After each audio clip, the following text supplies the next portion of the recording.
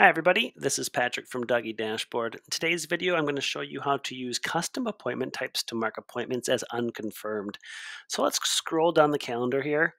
And you can see right now our calendar looks pretty basic. We have single day appointments in gray. We have multi-day appointments following the orange on or green on arrival, yellow when they are overnight, and then red when they go home.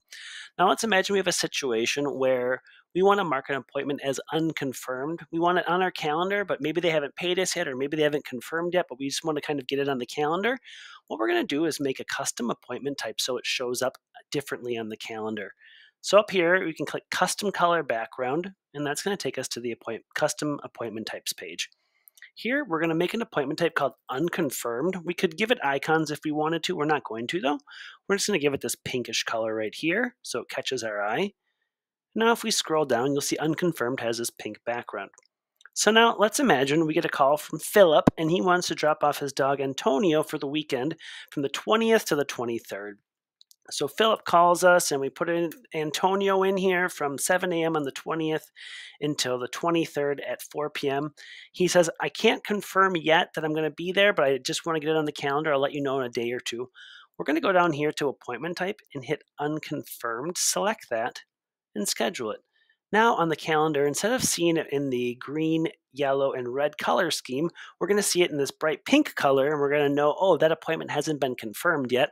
And so maybe in a day or two, if it's still pink, we give Antonio a call and we say, hey, Antonio, we give Philip Jones a call and say, hey, just trying to get in touch with you to see if Antonio is going to be coming. He goes, yep, I am going to confirm right now. Perfect. Click on the appointment, come here, edit it. We're going to move it to, let's call it boarding, but we could use any of our appointment types.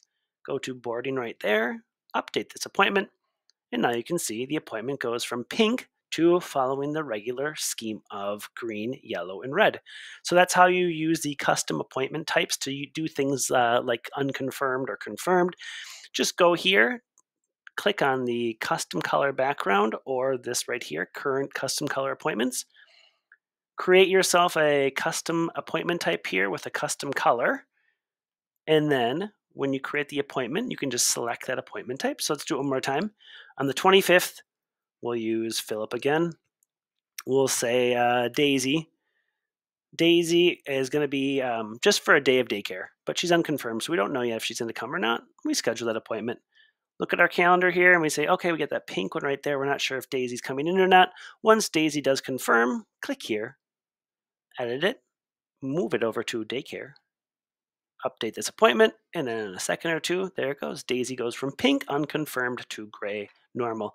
That is how you use custom appointment types. If you have any questions, info@doggiedashboard.com. Otherwise, have a great day.